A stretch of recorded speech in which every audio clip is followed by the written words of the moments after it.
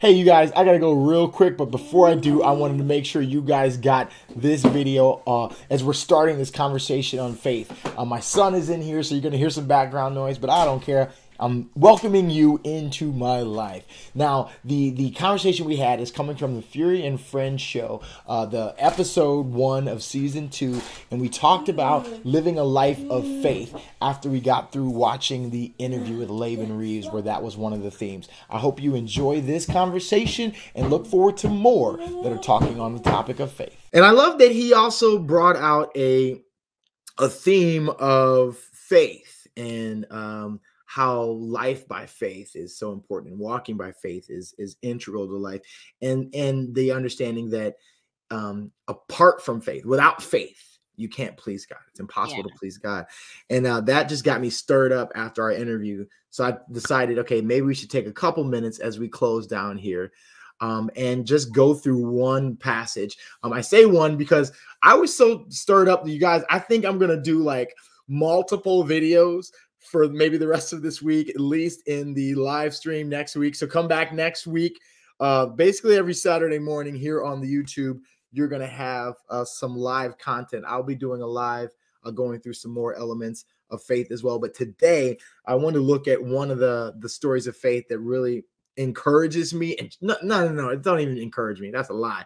It challenges the heck out of me. Yeah. When I see this. So this is one of the most I don't know, important transformation stories that we see in the Bible, where you see the making of the Apostle Paul, essentially. So we've got Saul, who is a heavy persecutor of Christians, and he's grown up a Jew among Jews, right? He studied, the law, and he knew it all to the T, and was all about trying to make sure that it was followed. If you would talk about legalism, Tammy, you mentioned that, like, he was the guy. He was senior legalism, and he saw these people who were following the way as disruptors of that, and he was on a mission to take them out. And then Jesus shows up and appears to him, and he's blinded on the road to Damascus, right?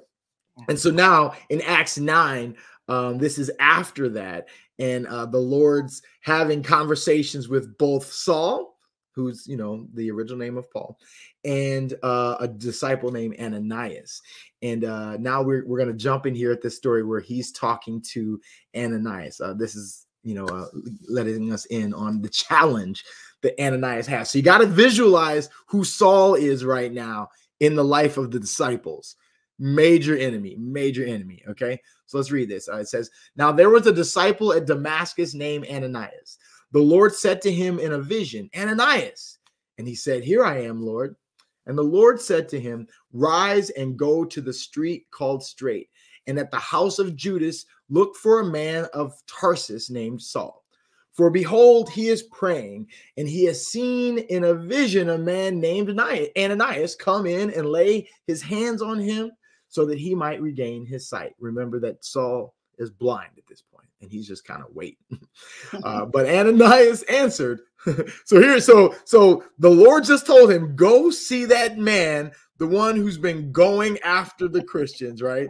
And I need you to lay your hands on him. Like, no. and I would be like, oh, so lay my hands on him. Okay, let's go lay hands. I'm ready. But it ain't that kind of lay hands. Ananias answered, Lord, I have heard from many about this man, how much evil he has done to your saints at Jerusalem. And here he has authority from the chief priest to bind all who call on your name. So he's like, God, I don't know if you know this, but that man Saul, like, he's a bad man. Yes. And he's coming here now with permission from on high in the church world right now to lock up anybody who's calling after your name. And I'm one of those guys. Yes. So let's see where this goes. But the Lord said to him, go, for he is a chosen instrument of mine to carry my name before the Gentiles and kings and the children of Israel. For I will show him how much he must suffer for the sake of my name. So Ananias departed and entered the house, and laying his hands on him, he said, Brother Saul, The Lord Jesus, who appeared to you on the road by which you came, has sent me so that you may regain your sight and be filled with the Holy Spirit." And immediately, something like scales fell from his eyes, and he regained his sight. Then he rose and was baptized. So he leaned in to the call of God. Yes. And he was a part of this amazing transformation that, as we know, that Saul went on to become Paul, the Apostle Paul, who then went on to write the majority of the New Testament. Yeah. Right? There's so much that God used him for, but it all hinged upon the faith that they had. And I love, though, that one of the things that he pointed out about Saul's journey is that I'm going to show him how much he must suffer for the sake of my name. Wow. So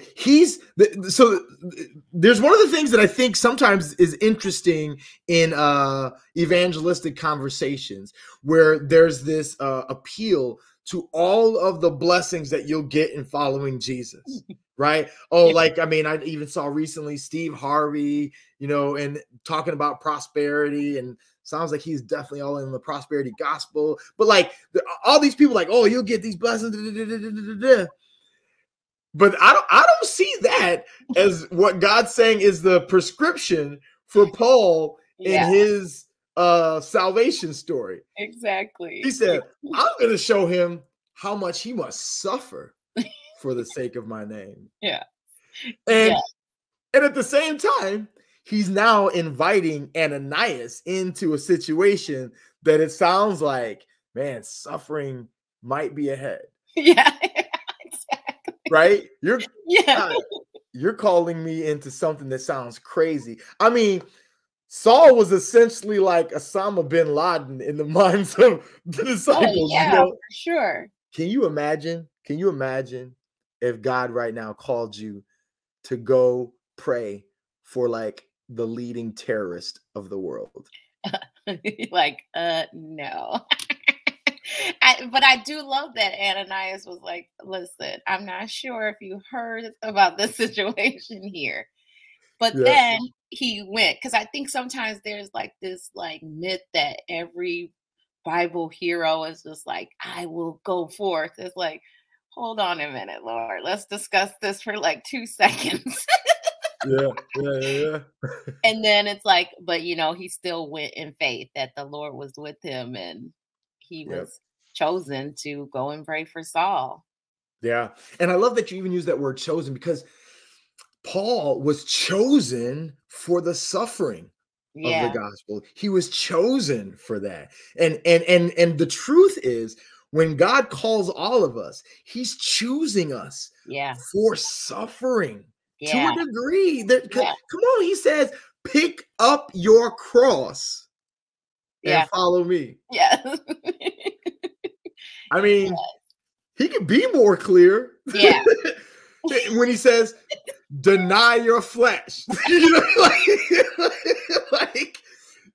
There's the suffering. And I think that's why people get so sometimes discouraged, because they're like, oh, I'm not being blessed. And so I must be doing something wrong. And it's like, that's really not what it's about. Right. I mean, as followers of the Lord, there is a lot of suffering that goes on. There's blessings, but absolutely. There are some sufferings too.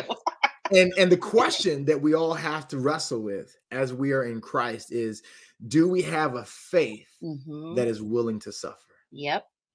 Do we have a faith that's willing to suffer? And when we talk about living by and walking by faith, that's living with the understanding that we are like in the shadow of the cross. Living with the understanding that we are walking on our way towards death, following the one who sacrificed it all. Right? That's who we say we're following. Yeah. That's where it goes. Now, there's the eternal life, right? In that as well, but you don't get to eternal life without going through the death. We have to walk through the valley of the shadow of death. Yeah. This thing sounds great.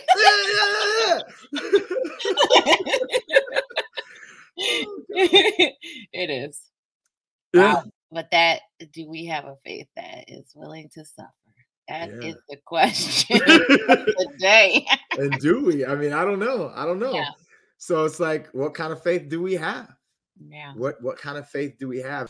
Well, you guys, before it gets too loud in here, I just wanted to sign off and say goodbye. You can see my son bouncing around in the background. If you're on the podcast, you got to check it out on the YouTube. This is my world that I try to persevere through. Hey, I'll see you guys back here next time. Oh, wait. Subscribe, like, join the Patreon, freedomstorymedia.com/support. I'll see y'all back here next time. Peace.